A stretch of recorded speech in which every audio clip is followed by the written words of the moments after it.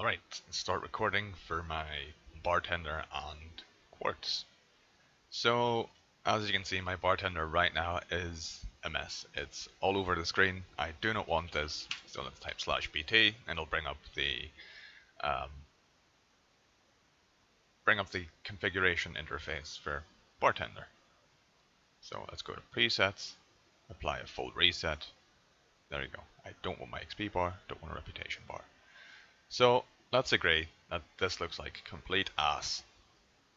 So let us. I want to keep the vehicle bar. I don't want to keep the stance bar. You warriors might want to keep this. If you're like me though, I will always be on Seal of Insight unless I switch specs. So I don't really need to see this. I don't have these keybound, so there's no way for me to change it. I will always just be in Seal of Insight. Pet bar, not a hunter. Just in case, I'll keep it. Micro menu, don't care, got keybinds for that. Bag bar, don't care. I can just press B, because that's the keybind for my bag bar. Right, so for me, bar 1, let's drag them all here. There we go. So for me, bar 1 is this bar. This is hidden. These are mostly spells that have no cooldown, and I don't really need to know what their cooldown is. So with this, I'll move it down here. Where's bar 1? I'll move it down here. Same for bar 2. And I will put these alphas on 0. I know the keybinds by heart, and there's pretty much nothing on that I really need to know the cooldown of, because if I really need to know the cooldown, it'll be on bar 4 for me. So bar 3, I don't even need this enabled, it's a trash bar. This is bar 4 for me. So bar 4, it's pretty easy. We just put this on 2 rows, slap it in between here. And as I expected, I don't want snapping. How do I disable snapping?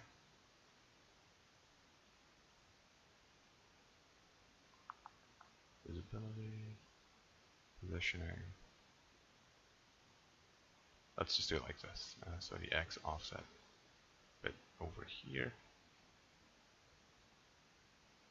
Okay, so I'm gonna have to slightly. Actually, let's. Oh my God, bar snapping was just there. It was right here. Okay, I'm the worst. I will be back in just a second after I've moved my shadowed unit frames. Okay, so this seems to be a lot better. I enjoy this more, so let's go with that. Extra action button. Let's put this together with the vehicle bar. Put these here. If I ever need them, I know where they are. Actually, let's put them up a bit higher because this is where my power orders will be. There we go. Okay, pet bar. Slap it down here, I guess. We'll never use this. Don't care about this. Just in case I ever need to control a pet in a raid, or I feel like playing my hunter again, that is where it will be. Bar 5, don't care. Bar 6, don't care. Bar 10, however, I do care about because that is the bar with my mounts. So let's slap it over here again and just put on an alpha of 0. So as you can see, currently it looks like I only have 12 skills, but I've got a fuck ton more. What I will do for this, however, is hide macro text and hide hotkeys. So this looks a lot better. I think we can all agree on that. So, with the major clutter out the way, let's move on to Quartz. So /Quartz. Have I made a new profile? Completely new. Boom. Right. That is quite annoying though. You can't move the interface for Quartz. So let's just toggle a bar lock. I don't care about my focus. I don't care about my pet. Don't want to know the latency. Don't care about this. Don't care about the buffs. Don't care about the mirrors. Nor do I care about timers, swings, all that. Actually, I'll keep it uninterrupted. Range, flight. And I do want enemy cast bars. Contrary to popular belief, I do think they're important. So, let's look here, here, and here. So where are the buffs for shadow unit frames / SUF? Lock frames. They're right there. Excellent. We know where they are now. So let's just position this a tiny bit above it and we'll be fine. Lock again. Close. / Quartz. And let's start editing the player settings.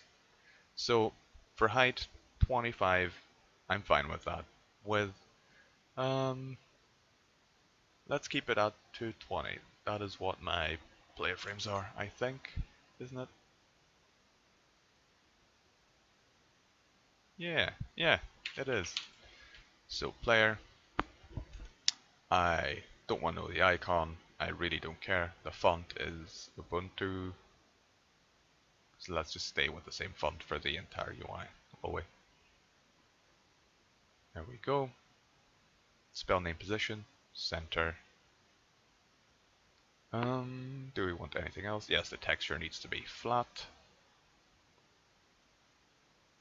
Border is 2. As I've said before, you can get all of these in the shared media library. You can get it from pretty much any add-on site you want. Let's have it snap to center. So there we go. Ooh, my entire UI seems to be a bit off.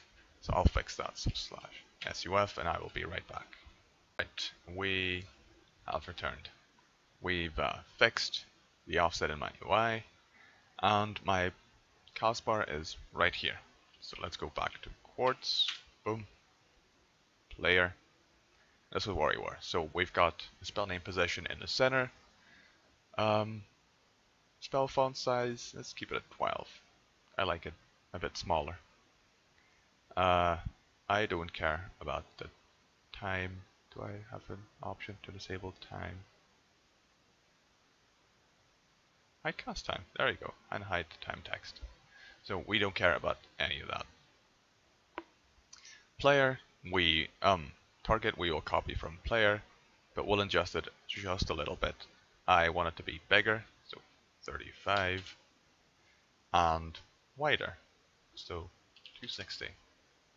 With that, you should see that the target is indeed a fair bit larger, because I would like my target to be very noticeable, and I think I'll make it even a bit bigger, and slap this on 300.